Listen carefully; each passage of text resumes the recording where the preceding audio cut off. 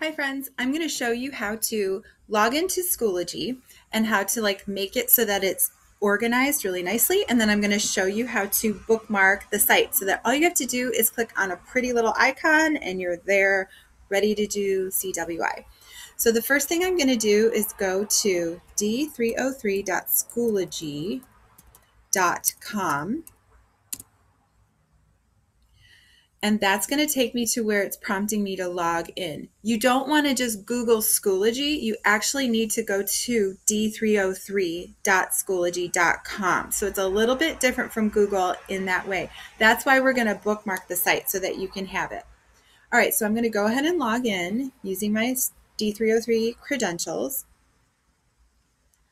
And then I am immediately put into my course dashboard, which is nice and pretty because I can see all of the tiles of the courses that I am enrolled in. So what I'm going to do to make sure that that happens is for you is click on the little arrow next to my name. It says settings. I'm going to click on settings.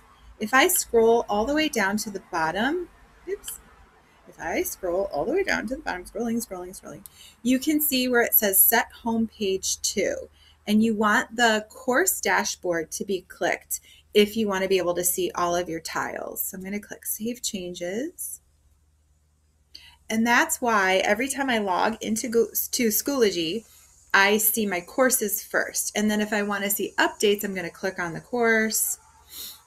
And then it'll immediately give me an announcement. If I want to see all the rest of my updates, I can click on that and see any past updates that my teachers or fellow students have put in.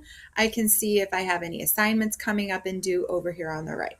Okay, so now I'm going to show you how to bookmark Schoology so that all you have to do is click on a little icon.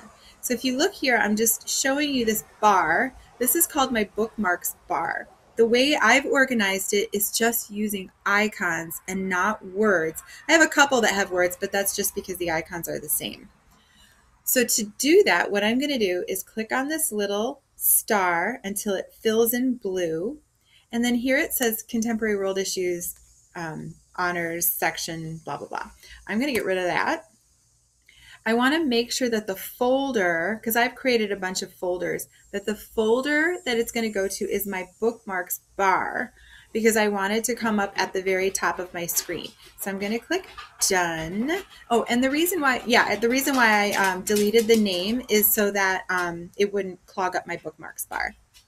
Okay, so now, isn't this cute? So you can see a teeny tiny little Schoology symbol. So every time I get on my Chromebook and I'm ready to go to CWI or any other class that uses Schoology, all I have to do is click on that little guy and it takes me there. So that's kind of fun. And it will keep me logged in unless I log out, usually. Okay, so hopefully that helps you to be able to access your classes a little bit more easily.